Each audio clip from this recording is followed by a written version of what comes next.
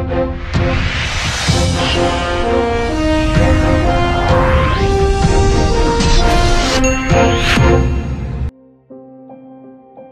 Qutub Minar, I've been going there very often since a child, but recently they've redone it, they've revamped it in the sense they've lit it. It is the most exquisite place on the planet, I think.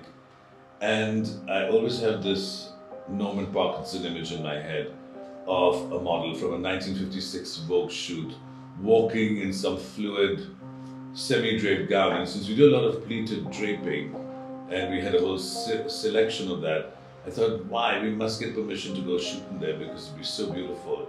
It's an image that I've stuck with, and I'll get to go back and do our own versions. I mean, what could be more exquisite at a time like this?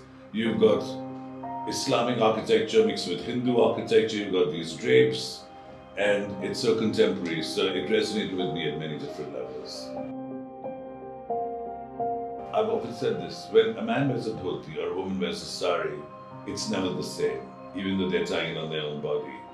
So the possibilities for the drape are like the TT, the pie, infinite. And every season we come up with 15, 20 more. It's how the drape story goes. Every time I put a piece of fabric on the dress form or onto a fit model, I get a new idea. And these will be going on forever. This is the language of India. It's not just colored embroidery. So it will always be a drape series.